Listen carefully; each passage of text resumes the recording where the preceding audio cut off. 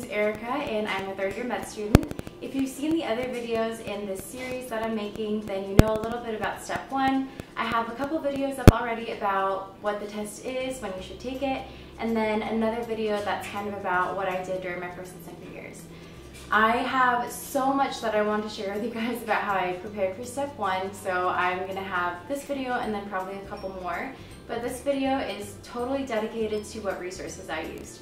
So in this video, I'm going to be talking about exactly what I used and how I used them. Just to clarify, I'm not endorsed or promoted by any of these products, so everything that I'm about to say is totally based on my opinion on these products and what helped me during dedicated and before then to prepare for step 1.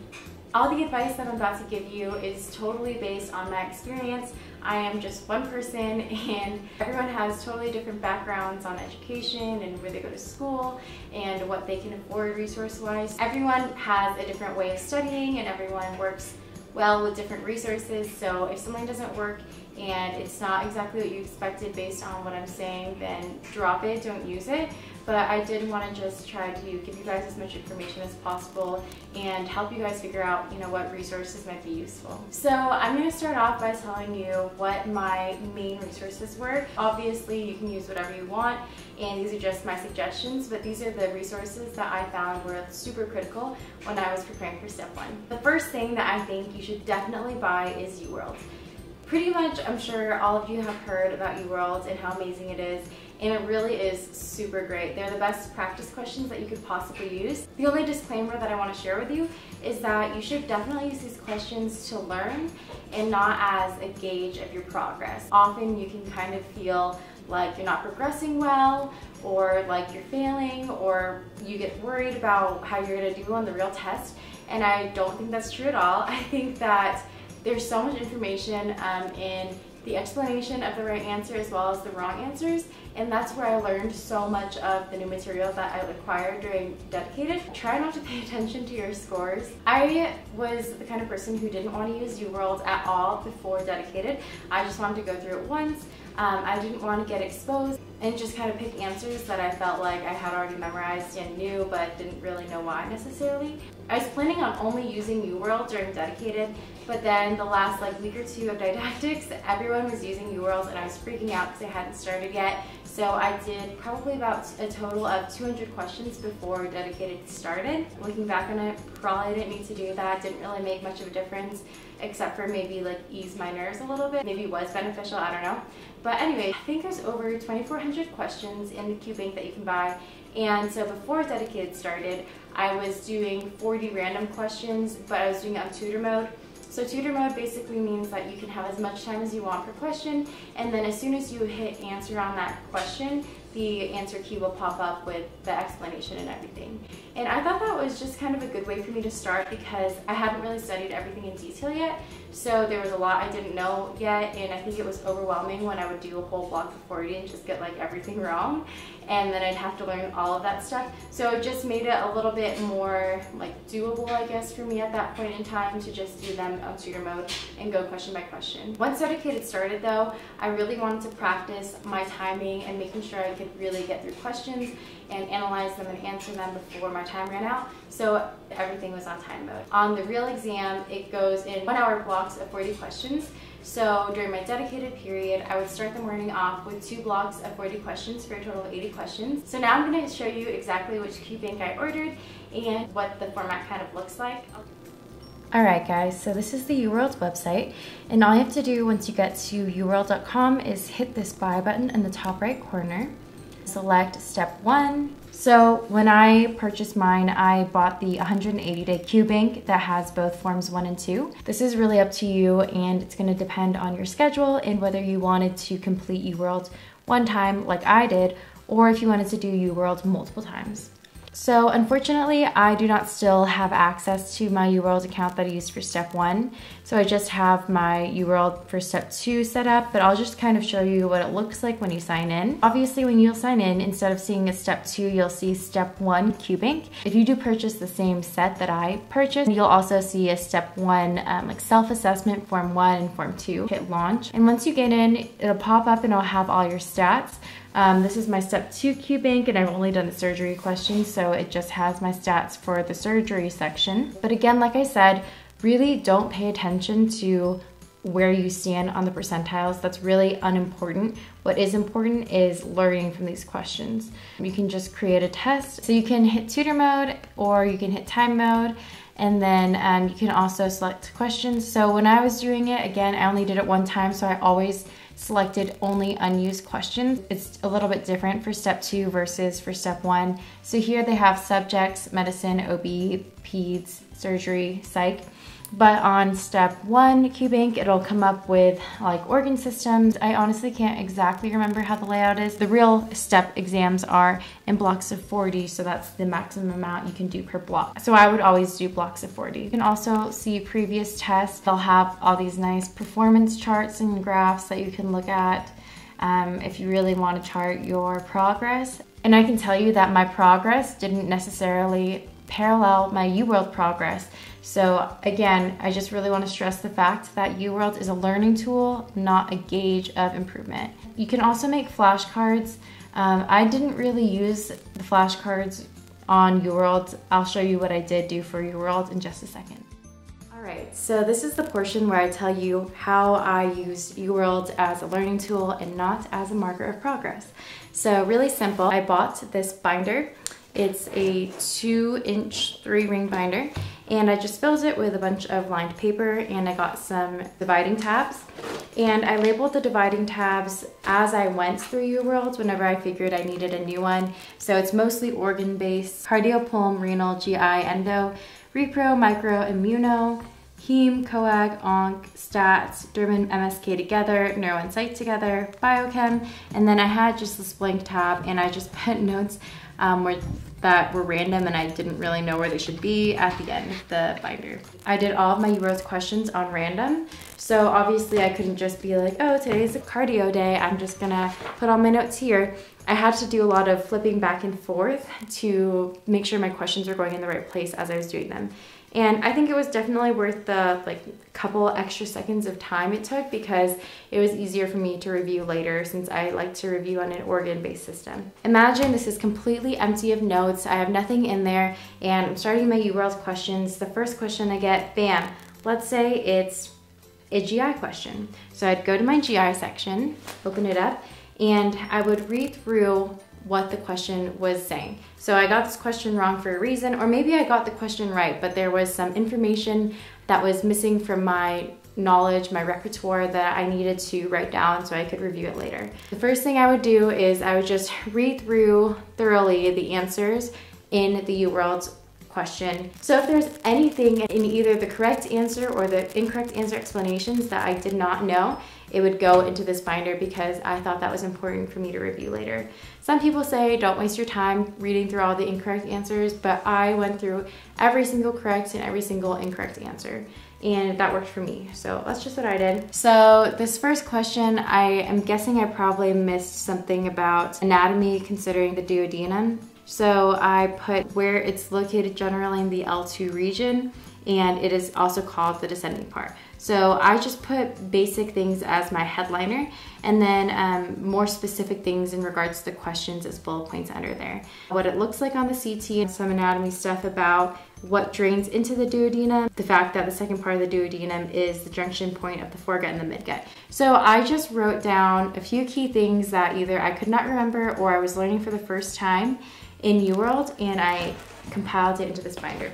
So here is another example, and this is from the derm section. I'm guessing in this section it was a question asking about a diagnosis for a specific presentation. So obviously I did not understand the differential very well, so I just outlined different types of skin conditions and what's differentiating between them. So it's really basic. That's just how I did my notes.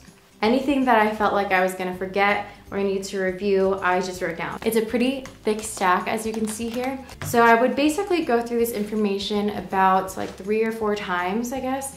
The first time, obviously, is when I'm first writing down my notes when I'm going through the questions. The second is after I would go through all of the questions that I did for the day and read through all of the correct and incorrect explanations, I would then go and see what notes I wrote during that day. So as you can tell here, I dated all of my notes so I knew what notes I made on which day. So for example, on March 26th, after I had gone through all of the notes, I would then go through all of my notes in each section to make sure I understood everything that I learned that day. I usually do that right after just to get some good repetition. And again, spaced repetition is important as well. So if I did have extra time or I needed to do something different, I would go through my older notes and just make sure I remembered them. So that was like the potentially third time I would see them. And then the last time I would see them is the week before I took my real exam. I went through this entire binder because I just wanted a last look at high yields, things that I had trouble remembering. I'll go through my overall schedule in a different video so it'll make more sense, but basically the last week I did kind of a cram review. So this was part of it. I went through every single note I had in this binder. Okay, so here is another staple of step studying. Like I said in a previous video, the best way for me to get organized, I did get the spine of my book cut off. And I did that at Office Depot, and I think, like I mentioned before, it was around $20. Obviously, it's very loved because it's just completely coming apart. A lot of these pages, the hole punches are just completely torn. I just wanted to show you, again, a little bit more detail how I annotated my book. There are some pages that have no notes at all, and that's either because I understood some concept very well, or I didn't feel like I needed to add any notes to understand what was in the book already. But then sometimes I'll get to a page where I have a ton of notes to make, so I'll usually start by trying to get them to fit into the margins and writing really tiny. There's a lot of extra space in this book, which is nice, but then sometimes there's so much information and things that don't even seem to be in the book that I just have to insert a little piece of lined paper and write my own notes in there. And I try to put it in a place where it makes sense. So this is talking about major inflammatory bowel disease like Crohn's and ulcerative colitis. And then there are also some minor ones that we learned about in class, which aren't necessarily high yields, but I did still want to have them in here. And I was actually surprised to get a couple questions on some of the stuff that we learned in class, but I hadn't seen in Pathoma or UWorld or anything like that. So I am glad that I did include some of those notes in here. You don't want to go too crazy, obviously, because you only have so much time to learn so much information. And so all these post-it notes and these little notes in the margins, those are all things that I wrote during the school year, so before Dedicated even started. When Dedicated started, I had already gotten through this entire book once, so it was really easy for me to just read through it and understand it. I very rarely had to look things up on Google because anything that I was confused on, I had already written my notes for.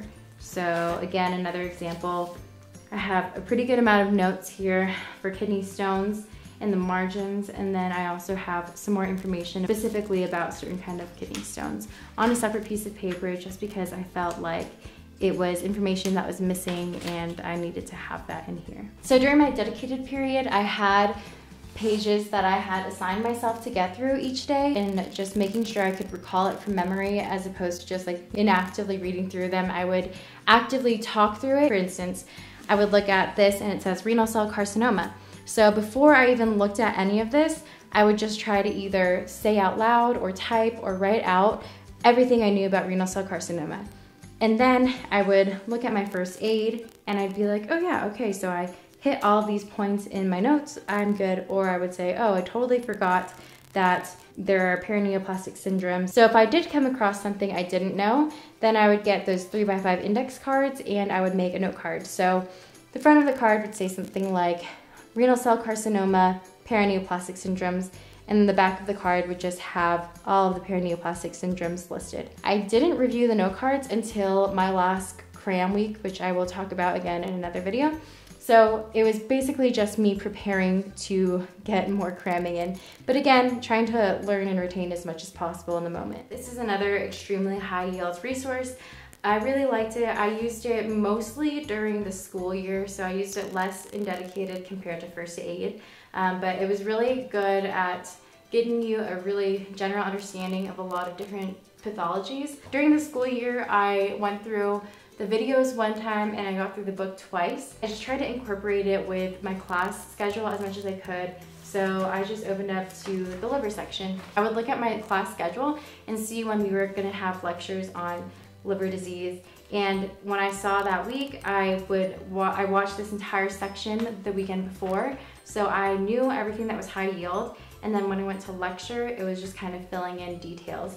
And those details are the things that I would write out in my first aid and in Pathoma. So let's just go for cross-reference. So this is kind of like where the liver disease section starts in first aid, and here is the Pathoma. So you can see that there's a lot of overlap between different things like alcohol-related liver disease, alcoholic liver disease. When I was studying, I always had both these books open at the same time, and I tried to find if there were parallels so that I made sure I had all the details for a certain disease and didn't have to go back and forth and then be like, oh, I just studied alcohol liver disease an hour ago. I should have looked at Pathoma at the same time. So I'd always have both of these books open so I could do some cross references. And then during class, I wrote down extra notes. So I'm talking about alcohol liver disease here and here, right? But in class, we learned some extra details. So I would add the extra details into my first aid. Most of the extra details I learned from class or from my own independent study. I added to my first aid just to be consistent. So most of my notes in my Pathoma are just notes from the videos that accompany the book. So if you see my underlines here, that's when Sitar would say like, oh, this is really high yield. Literally almost every like 2 minutes he would say that, so it was a lot of underlines. So yeah, basically my advice is to try to overlap first aid and Pathoma whenever possible so that you can make sure you get as big of a picture of the disease as you can. And then also, if you really want to go the extra mile, take notes about details that you learn in class that aren't present in either of the resources. Extremely high yield resource for me was Sketchy Med. This literally saved my life for all of pharmacology and micro. It's the most amazing thing ever. It shows you videos but different pictures, as you can see on their website, and they're associated with important key points in different pathology or micro or pharmacology, and it just helps you remember everything so well. So for pharmacology, for example, it'll go through mechanism of action, it'll go through uses, contraindications, adverse effects. It goes through everything that's important. So I was lucky enough that my med school actually paid for an account for each student, but if you need to purchase your own, you would just go to plans and then hit students, and then it'll have a few different options for you. I really loved Sketchy Micro and Sketchy Pharm. I think these are must-gets, and Sketchy Path was okay for me. I think there were a lot of things that were kind of like, that's kind of a push. I don't know if I'll be able to remember that, like visual aid, but some of them were extremely good and super helpful. If I had to purchase this and my school didn't provide any of it, I would definitely just go for the full Sketchy Medical that includes all 3 of these packages. Just because there were so many of the paths that were helpful, even though there were some that were like really far-fetched. I don't know, I guess I would probably end up having to do the 12-month plan because, like I said, I watched all the Sketchy videos before dedicated started. I didn't want to have to watch any videos during dedicated period, so I had made sure I'd watched them and even rewatched a few of them so that when I was going through them on dedicated, it was just as a reference to make sure I remembered the picture.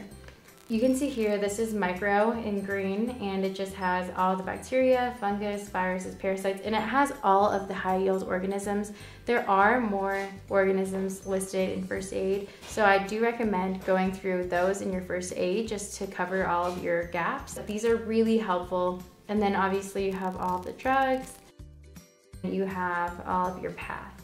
So the path videos are extremely long. So if you are going to watch all of them, I do recommend starting as early as you can. Sketchy Path wasn't published until we were a few blocks into our second year, so I think the first one I watched was neuro. The neuro ones are really good.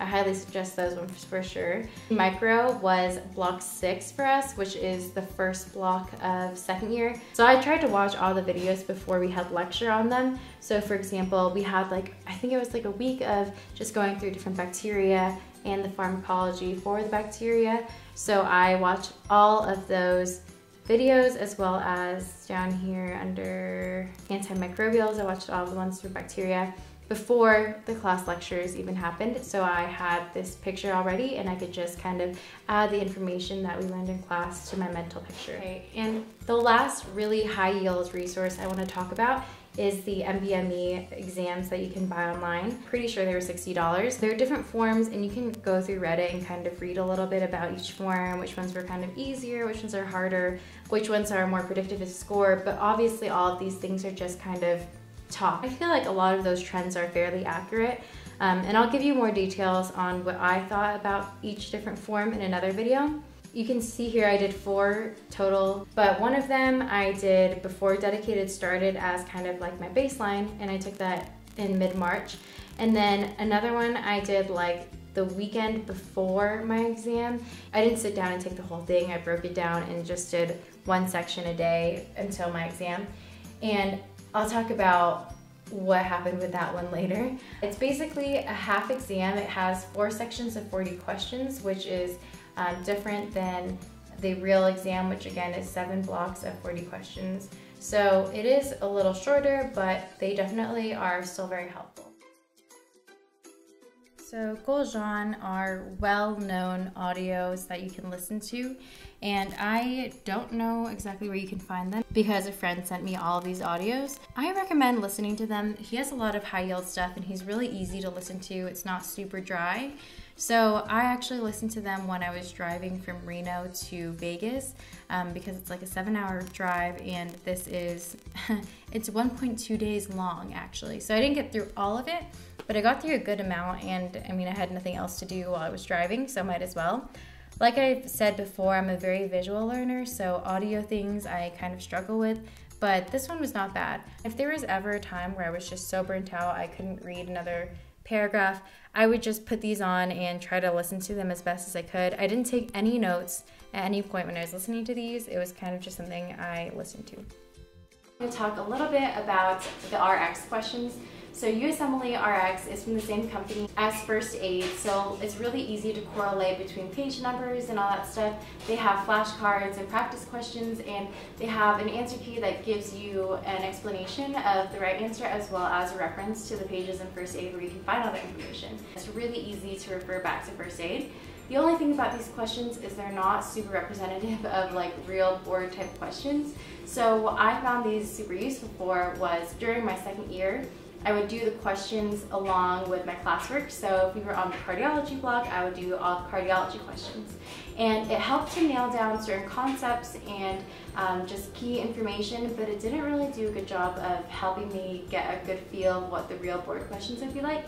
So I do suggest doing the questions to help get the information down, but don't expect them to correlate great with scores or to correlate well with the type of questions that you're going to be seeing. Something else that was really awesome is that USMLE Rx also has an app, and so I would use the flashcards on the app frequently to study, and it was great because if you just have like some awkward time, like let's say you were meeting up with someone and you got there like 5 to 10 minutes early and you would just normally like scroll through Instagram or something like that, then if you have this app, it's a good like 5-10 minutes that you can get through maybe like 5 or 10 flashcards. If you ever had unplanned time and you wanted to not waste it, it was a really great app to kind of get something done and to learn a little bit.